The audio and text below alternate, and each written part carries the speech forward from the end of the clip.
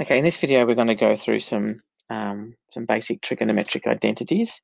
We'll start off with a really simple one, which starts with looking at the unit circle and some information about the unit circle that we are already aware of. So let's say I take an angle theta from the origin like so. There it is. I'll make it a bit longer. And it's 1 unit in length.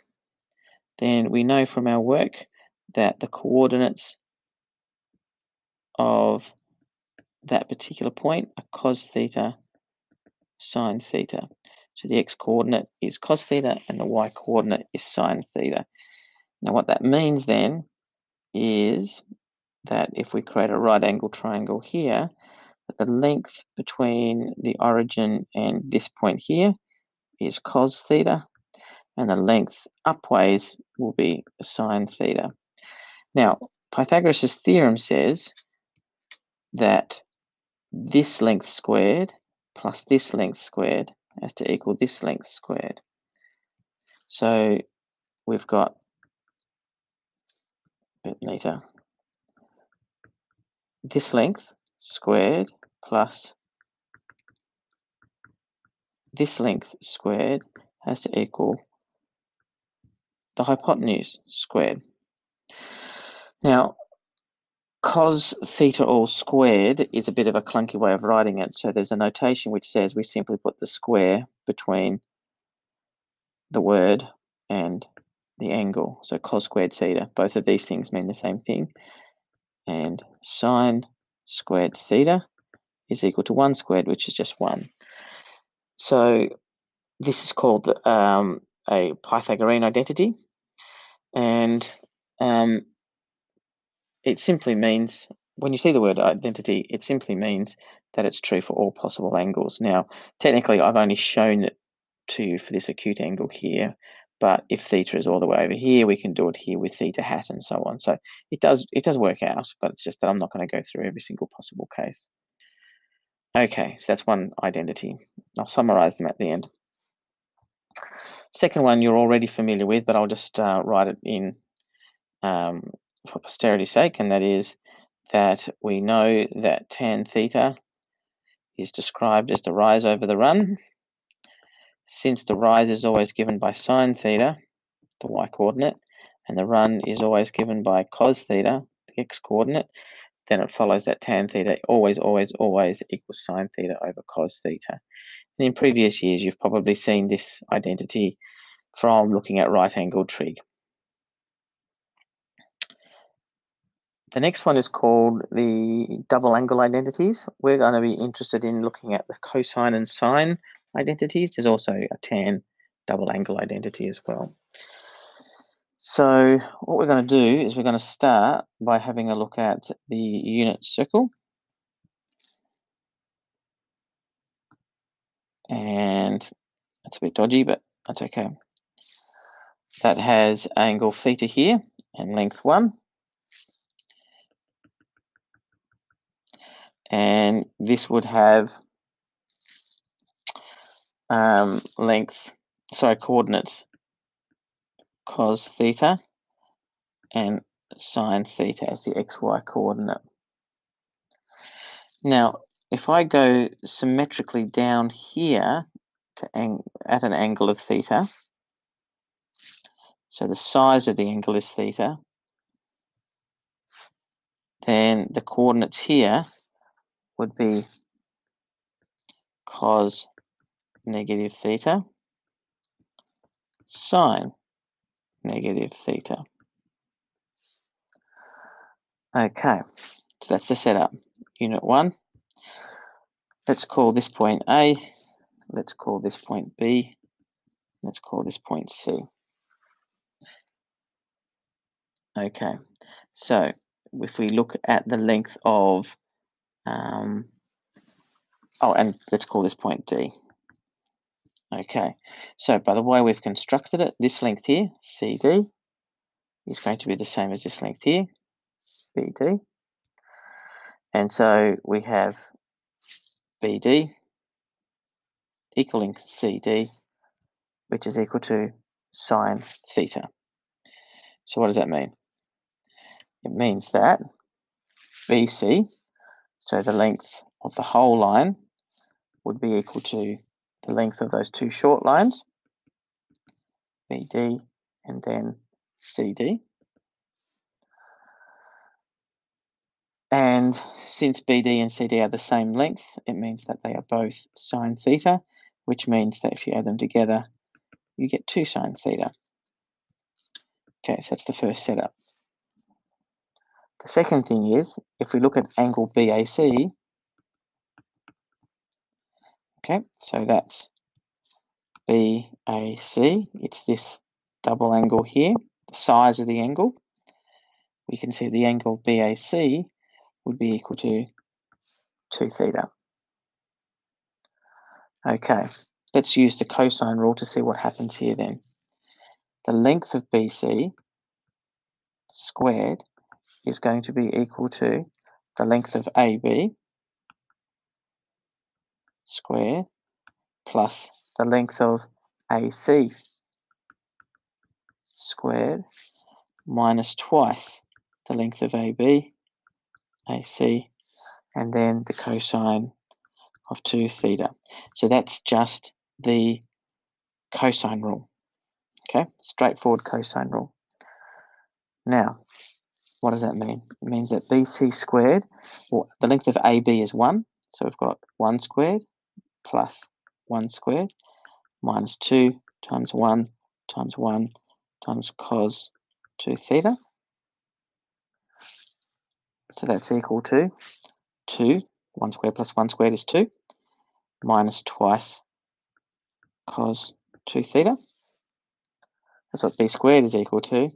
And so BC is equal to the square root of 2 minus 2 cos 2 theta.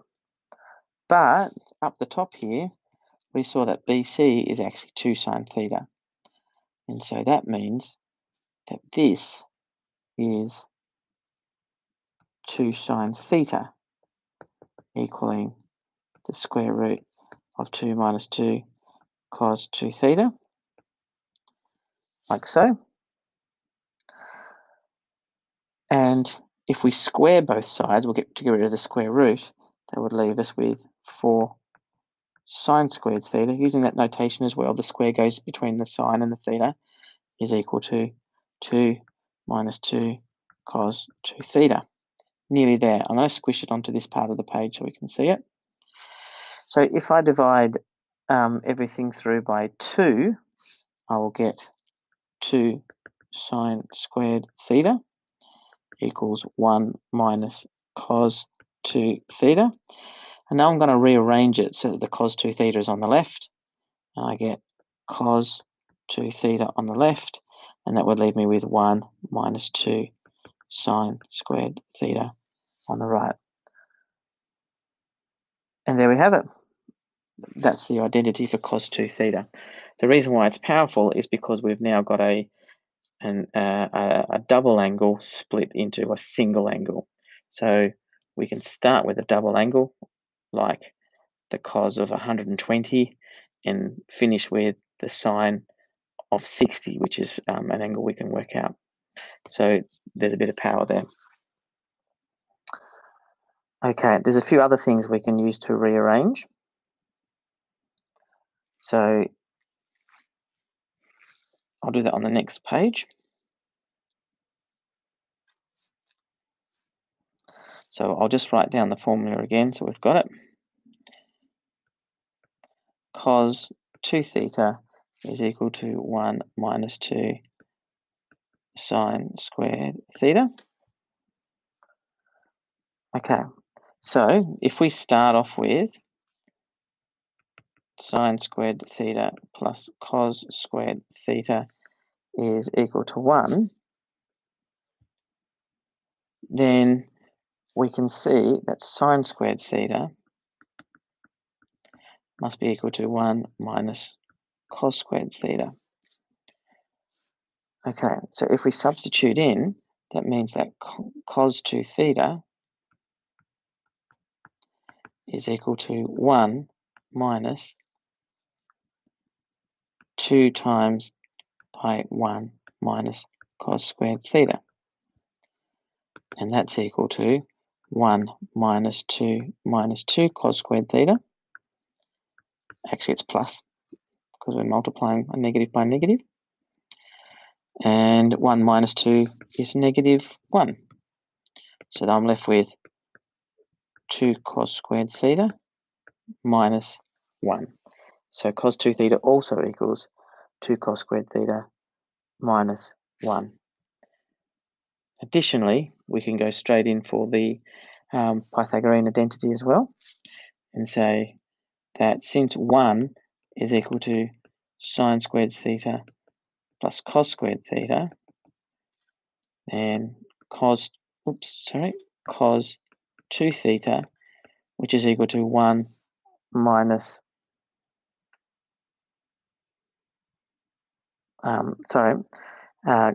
we can say that's equal to, I'll start from I was going to do something slightly different, sorry, I'll keep on going. 2 cos squared theta minus 1, we can say that's equal to 2 cos squared theta minus sine squared theta plus cos squared theta. Sorry about my messy writing there. Which is equal to 2 cos squared theta minus sine squared theta minus cos squared theta, just distributing out that subtraction, and then simplifying, that gives me 2 cos squared theta minus cos squared theta is just cos squared theta, and then we're left with a sine squared theta. So cos 2 theta equals cos squared theta minus sine squared theta.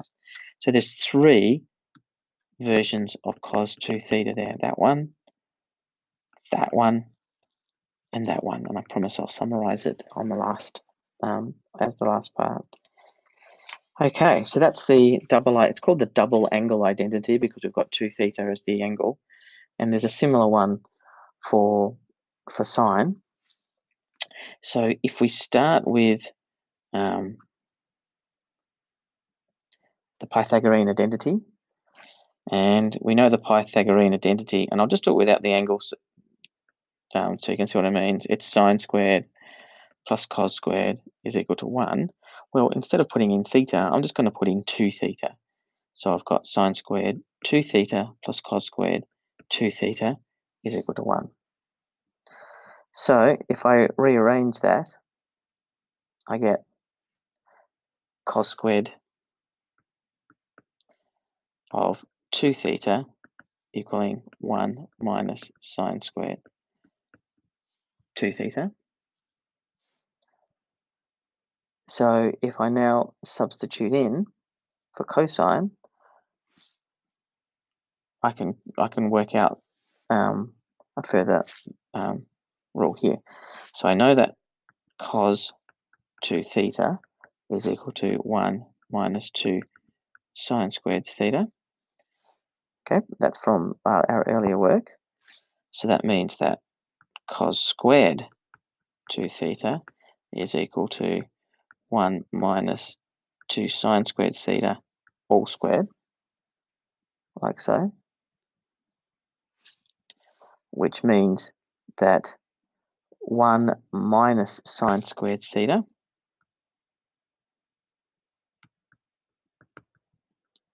sorry, 1 minus sine squared 2 theta must equal 1 minus 2 sine squared theta all squared. So this bit comes from this line.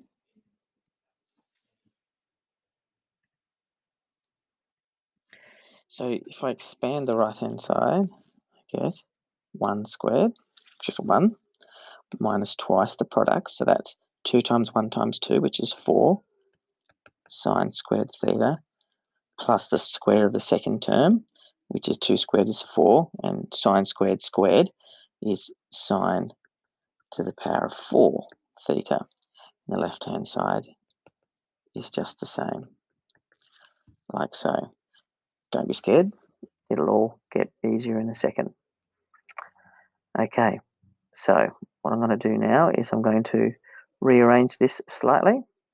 So I'm going to add the last 2 terms to the right-hand side. So I'm going to have 4 sine squared theta minus 4 sine to the 4th theta on the right-hand side.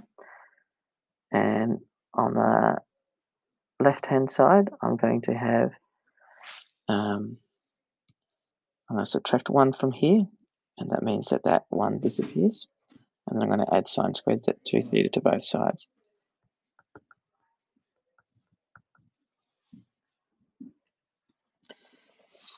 So, taking out a common factor of 4 sine theta on the left, we get 4 sine squared theta. So we are left with 4 sine squared theta outside of 1 minus sine squared theta is equal to sine squared 2 theta.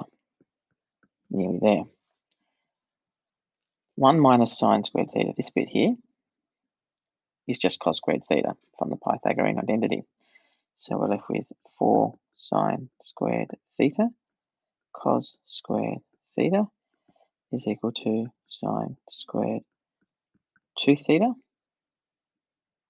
And if we now take the square root of everything left to right, square root of 4 is 2, square root of sine squared is just sine, square root of cos squared is just cos, and the square root of sine squared 2 theta is just sine 2 theta. Or just to reverse it, sine 2 theta is equal to 2 sine theta cos theta. And that's the double angle identity for sine. There is one for tan, but we don't need to know it for this course. So, in summary, the Pythagorean identities we've covered are sine squared theta plus cos squared theta is equal to 1. Tan theta equals sine theta over cosine theta. And the double angle identities, cos 2 theta is equal to 1 minus 2 sine squared theta, or it's equal to 2 cos squared theta minus 1, or it's equal to cos squared theta minus sine squared theta. Sine of 2 theta is equal to 2 sine theta cos theta.